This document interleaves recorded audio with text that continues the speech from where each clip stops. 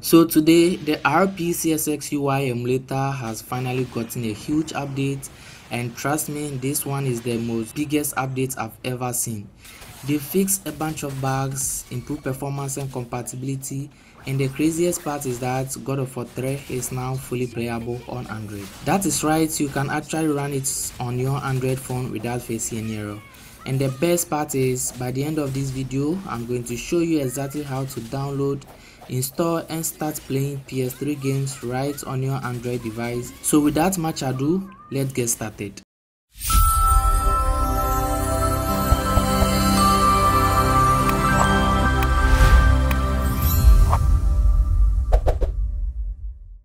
But before we jump into the tutorial, do me a quick favor, hit that subscribe button and turn on the bell so you don't miss out any of my new emulator updates and setup guides.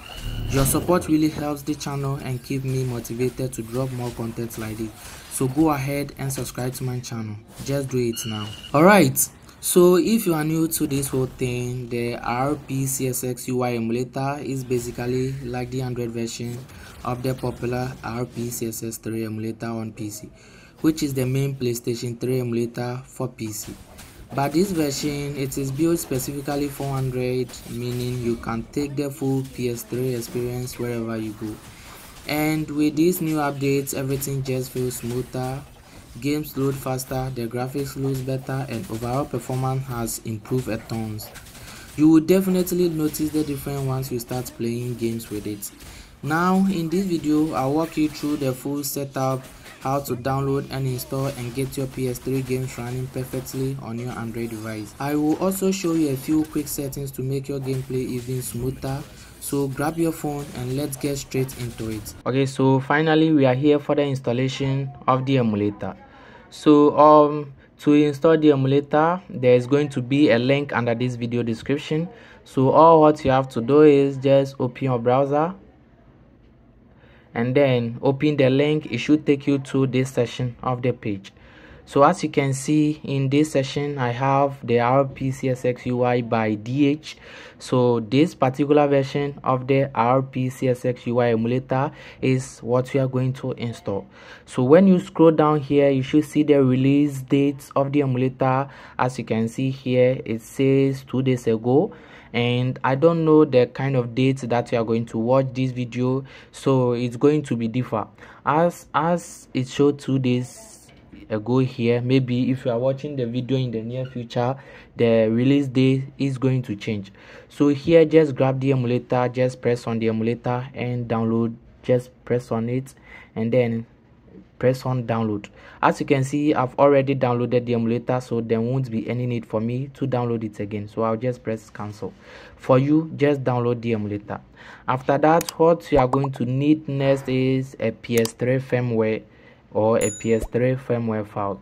So to get that, just open your browser and then type in PS3 firmware, pressing this one, PS3 firmware. So just pressing this one and then the first result should be under the PlayStation. So just press on this and then visit the website of the PlayStation. So visit the PlayStation website. Now here like this. So using Chrome, just press these 3 dots over here and then scroll down and make sure you enable desktop sites. Make sure this one is enabled. Just tick in enable desktop site. Now here like this, scroll down until you see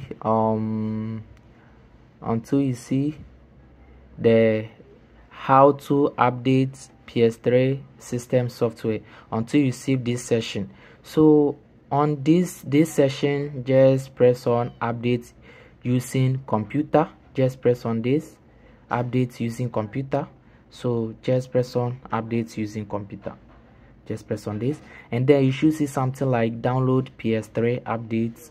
You should see something like this, download PS3 update. Now this is the firmware and we are going to download it, and to do that, just long press the download PS3 firmware update and then you select on download link. You select on this one which says download link, select this one and then just press on keep and then you should start downloading. As you can see, the firmware file is downloading. I've already downloaded the firmware file, so there won't be any need for me to download it again. So after getting all the files, you should see something like this. You should see something like this. So this is the firmware file. This is how the firmware file is going to look. So now what we are going to do next is we are going to install the emulator. As you can see, this is the emulator that we downloaded. So all what we are going to do is just press on it, press install.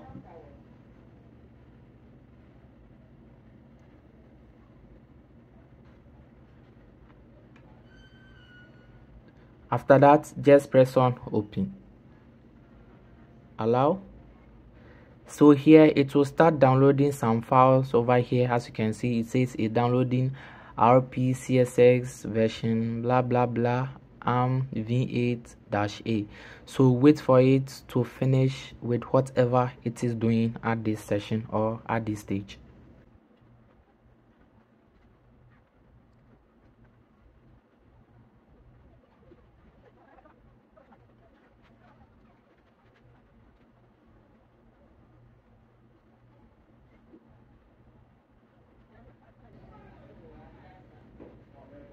So after it has finished doing whatever it is doing, then you should see a pop-up, or you should see this. After that, just press on updates.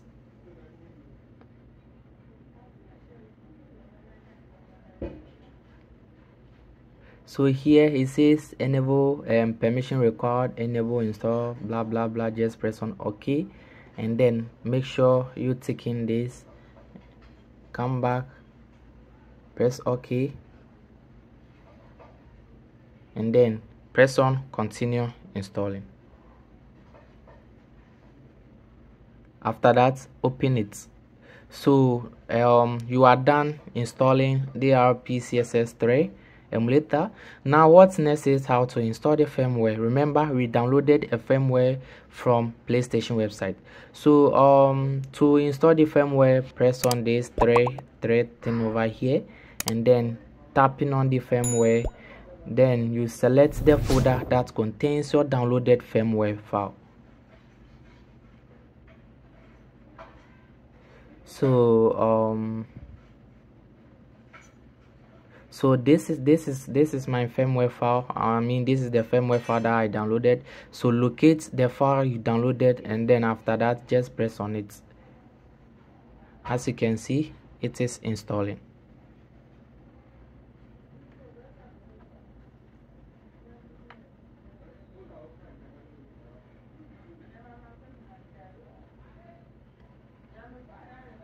So here you can see the version of the firmware. I have firmware version 4.91, and this is the latest version of the firmware. So let it finish with the installation, or let it finish doing whatever it is doing on this page. So let it finish doing. Come here like this. I mean, to install games or to make your games appear at this session, come to the home screen, and then as you can see this plus icon over here, just tap on this, and then tap on this folder thing over here, and then select the folder that contains your PS3 games files, or your PS3 game files, or PS3 games ROMs. So here I have a game inside this folder, which is God of War 3. So inside the folder that contains your PS3 games, so just press this when you are inside the folder. So just press this one, we say use this folder. After that, press on allow.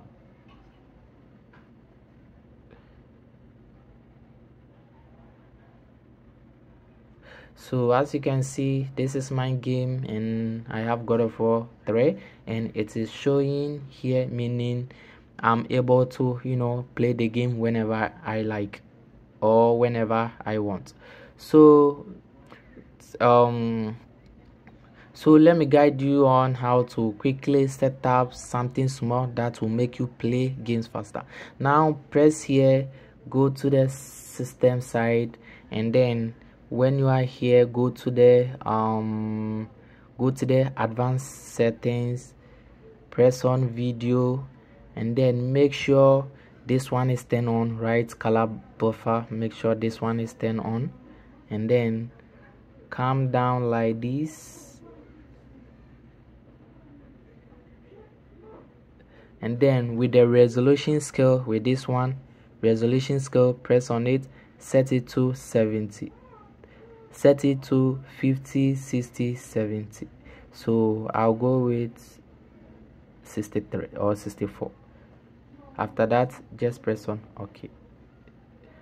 So now we are done with the installation of the both firmware and also the games. So for those of you who have custom GPU drivers and you want to use it for this emulator, just come here, go to the settings section, then clicking on the custom GPU, which is this one, press it, and then as you can see, it is on default. So to install your custom GPU, just press on this plus sign here, and then select this, press OK, and then locate the folder that contains your custom GPU driver. So I have Snapdragon 8 Elite, and I have this latest version of the GPU driver extracted from GameHub. So as you can see, I've installed the driver and it is inactive. So thank you for watching this video. If you really like this video, please subscribe to my channel. Thank you. See you next time.